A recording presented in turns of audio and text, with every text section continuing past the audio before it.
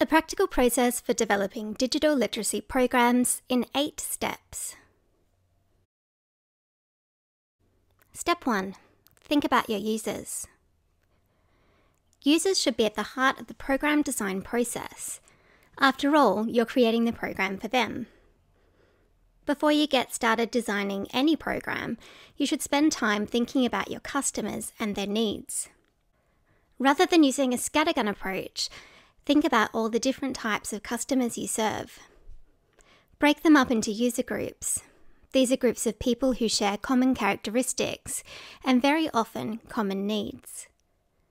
It might be useful to draw up a table or make a list of these groups.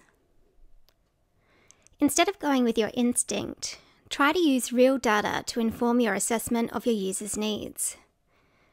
Sources for this data might include surveys conducted by your library service, circulation data, a strategy that you have for reaching a particular audience, reference inquiries, and program feedback forms. Here's an example scenario. Your circulation data indicates a significant proportion of travel guide loans are made by customers in the age range of 55 to 70.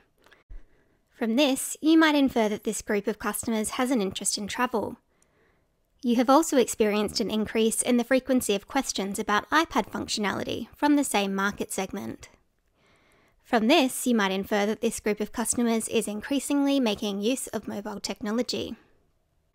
What needs might this tech-savvy group of travelling customers have, and how could you address these needs through a digital literacy training program? You could combine both of these interests and show your customers how to make the most of their mobile devices while they're on the road. Once you have a clear idea of who you're designing for and what the user need is, you can move on to developing learning objectives for your program. Step 2. Develop learning objectives. What is it that you want your customers to be able to do by the end of the session?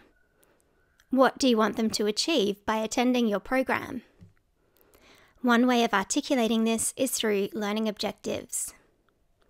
It's really important you start out with a clear idea of what the objectives are. Otherwise, you risk cramming too much into a session, creating a disjointed program, and ultimately failing to meet your users' needs. Develop 3 or 4 learning objectives for your program. Phrase them as statements of what the participants will have achieved by the end of the session. Here's an example based on the scenario I mentioned earlier. By the end of this session, you will be aware of a range of apps for travel planning and trip management, know how to find the best apps for particular tasks or functions, be armed with essential tips for travelling with mobile devices. The language doesn't have to be formal, just clear and concise. Sometimes the user need might be something as simple and general as learn how to use an iPad. Where this is the case, it's useful to provide context for participants to make the skills and knowledge relevant to them. Contextualize your programs by focusing your generic skills classes on a particular topic, for example, cooking. You can then demonstrate core skills like the different gestures you can use, finding and installing apps, organizing apps and so forth, by using cooking examples. This way your participants leave with the skills and find out about particular apps. And it's more likely the knowledge will stick if contextualized with examples that are relevant to them. Step 3. Brainstorm. Do a fast-paced round of brainstorming to help you plan the content for your session. One way to do this is with pen and paper. Head up a piece of paper with one of your objectives, then sit down for 10 minutes and capture every piece of information you need to impart to help your participants attain that outcome. Note down functions, tools, techniques, tricks, and tips. When you've captured all of the information about that objective, start again with a clean piece of paper and your next learning objective. Step 4. Decide on length. Think about how long you'll need the session to run for in order to allow your participants to meet the learning objectives. As a rule of thumb, 3 or 4 objectives works well for an hour-long class. It can, however, vary. If your brainstorming yielded heaps of ideas related to a particular learning objective, You might need to consider breaking that learning objective down into smaller outcomes, or just focusing the whole session on the one outcome. Be open to revising or reducing the number of your learning objectives if your session feels like it's getting too long. Try not to plan sessions that run for more than an hour. It's better to run a multi-session program where participants come back for a second class than to extend the session. Don't overload your participants with too much information in one session.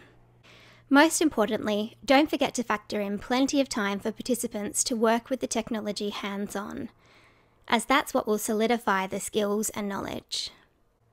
It's also what will get the customers excited about their new skills. Step 5. Think modular. Break the session content up into discrete chunks. Sometimes it's possible to break your content up based on the learning objectives. Other times you'll want to break it up according to concepts, techniques, or tools. The important thing is that you break the content up logically and that each chunk of content covers a manageable amount of content. Map out your modules using a mind map. What will you cover in each module? And how will you cover it? Remember to cater for different learning styles and preferences within each module. When you're teaching skills as opposed to sharing information, start out with a demonstration, then have your participants try things out for themselves, then finish up with a recap. Step 6. Create resources. Now it's time to create the resources for your program. But what resources do you need? First of all, you should develop a program outline or running sheet that will act as a reference to you when you deliver the program. This program outline should be detailed and include all the information about the program, as well as step-by-step instructions for demonstrations, as well as the activities to be completed by participants. In essence, you should write your program outline so that anyone can pick it up and run it without you having to be there. This will allow you to effectively deliver the session, but it will also mean that your content is reusable by other people later on. You should also prepare handouts that cover the session content in detail, to act as a reference for participants after they leave the program. Make your handouts really visual. Use screen captures and icons to act as visual prompts for your participants. Include step-by-step instructions for the core functions you cover in the program, so your participants can replicate them at home. You should also try to include some suggestions for resources your participants can use to find out more about the topic. Step 7. Deliver. This is the fun part. Use your program outline or run sheet as a guide to help you deliver your session. Here's a few tips for running a great program. Get off to a good start. Introduce yourself and tell the participants a little bit about you. Then provide an overview of the session so your participants know where you're going to take them. Adult learners like to know where they're going ahead of time. Use this as an opportunity to also establish your expertise with the subject matter. It's a good idea at the beginning to get participants to introduce themselves to each other too. Remember, the best formula for technology training is demonstration, followed by a hands-on activity, and finished up with a recap. Be responsive to your participants. It's really important that you can read the room. If your participants are staring at you blankly, you probably need to try a different approach. Don't be afraid to divert slightly from your plan if you need to go over something again or to cover a basic skill to help people get up to speed. Rather than asking participants to wait till the end of the session to ask questions, try to take questions at the end of each module, because they tend to mean more when they're asked in context. If you find you're getting derailed by questions that don't relate to what you're talking about, create a parking space, a whiteboard or sheet of butcher's paper on the wall, where you can park questions by writing them down.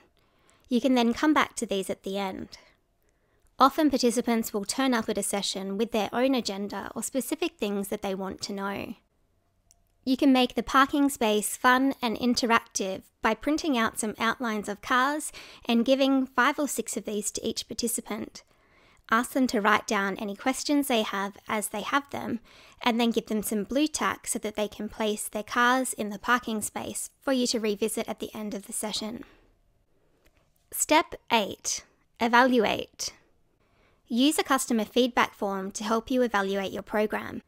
You should also critically reflect on your experience of delivering the program. What went well? What could be improved for next time? Write a brief reflection just for yourself. You don't have to share it with anyone. Once you've done that, you can pull out any salient points and use these to inform redevelopment of the program.